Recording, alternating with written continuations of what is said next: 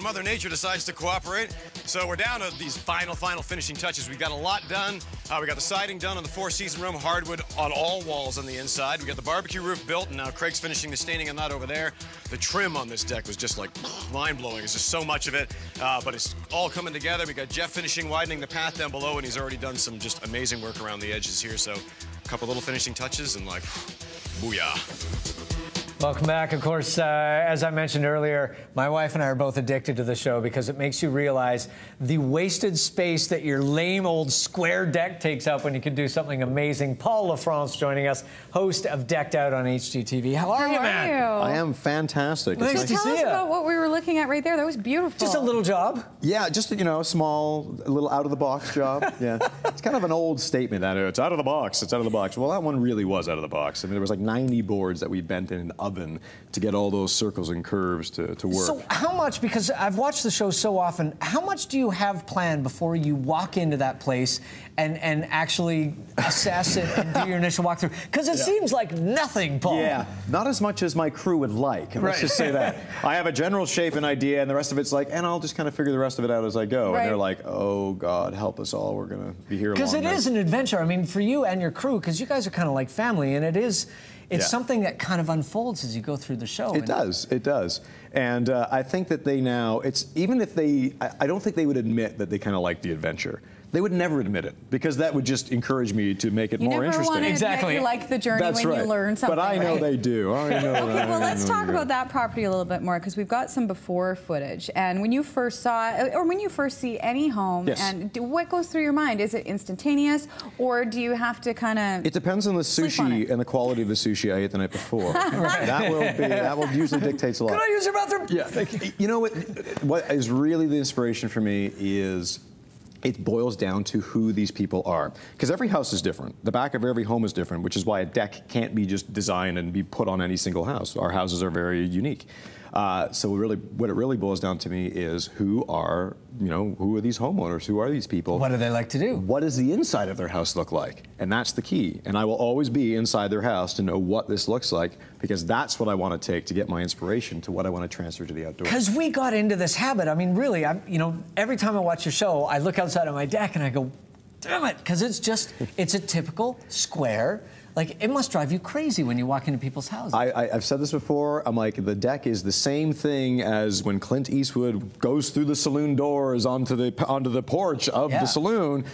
There's the deck. Yeah. Where's the creativity gone from there? Well, we cut some corners off, and no. There you go. Look, we put a board around the outside. Now, exactly. What differences do you find in this home, for example, between men and women when you're talking to the client about what you're going to do with their home? Do you have to convince one side more than the other? Yeah, I'm going to tell you what it looks like.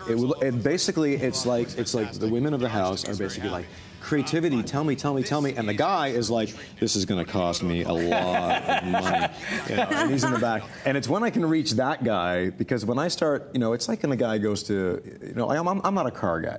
But when you sit in for a car to me is 4 tires and a steering wheel. Yeah.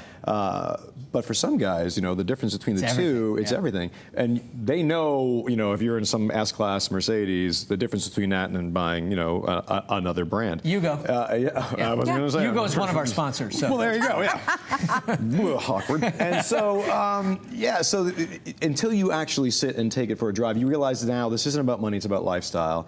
And And there are so many people that I've gone into and said, look, I'm not trying to bust your bank here. You had $10,000 to put into a deck, and I'm building them a $50,000 project. That's not the goal for me. The goal is, look, you got to look at this differently. In the age and the culture that we live in now, it has never moved faster in the history of time. Yeah. Like, everyone is just like basically hanging out, like, we're going into orbit. It's just crazy.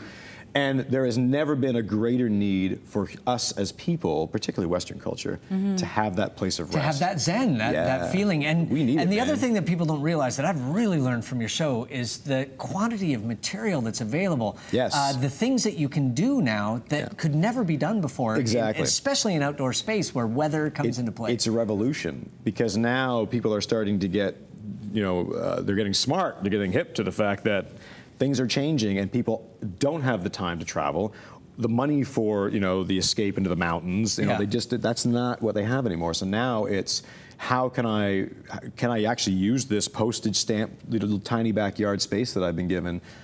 Yeah, you can. Because the funny thing is, if you don't open your mind, that money that you've spent on that little tiny piece of real estate, especially when you're here in Vancouver, if you don't use it, what's the point? Exactly. And I find here on the West Coast, and I don't know if it's the same on the East Coast, that you rarely ever see people outside on their decks, on their patios, because they don't utilize it. It's not welcoming. If our houses were like that, the inside, you never want to be there. You never want to be there. Yeah. So, you know, the square pressure treated box with the plastic furniture and the barbecue thrown into the corner is just described my dad. And how many people do exactly what you do? They're like, that's me. He's describing that and he's like, God, that's my bingo, dad. you got it. And how is it with men and their barbecues? Oh, you have to have a barbecue. Listen, it's about fire. It's fire and killing things. It's a caveman thing. It's a Neanderthal thing. You're never going to really... You incorporate them so well all the time. You make sure that there is a place to cook and entertain.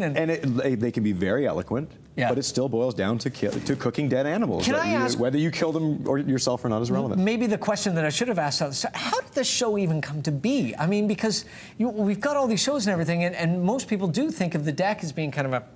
How did it actually get started? I love the story of this. I mean, I was actually on breakfast television in Toronto, and I was doing a miracle makeover, and so we were transforming the front of a house, and I was a musician. So I spent a lot of time on stage, a lot of times out in front of people, so I wasn't, you know, the camera never freaked me out, apparently. I'm fine with you, you're good, I'm good, we're good. So there was a bunch of other contractors involved, and it just so happened that the morning that this thing aired, a gentleman by the name of Mike Sheeran, who owns Architect Films, he's the executive producer of the show, very good friend of mine, very cool guy, just happens to be watching that morning. And you know, all the other contractors, as you know, the host of the show comes up to interview them, they're all like, "Yes, we put in rocks and trees. Look at what we have done." And I'm there in my leather jacket, leaning up against the deck, going, "What's up? What's going on? You know, come talk to me." I put some curves. Yeah, look what I did. You know, I put a diamond inlay piece of slate in there. What do you think of that? So he was like, "That guy needs his own show." And you know, so a week later we had coffee, and 3 years later we had a show. It worked, and you can watch the second season of Decked Out. It's premiering Tuesday, April the 24th, 10 o'clock on HGTV. Don't miss it, and find out what you can do differently for your outdoor space. And once again, thanks to our friends at Yugo for bringing us this segment. Thank you, Yugo. Thank you, Yugo. We're going to take a break.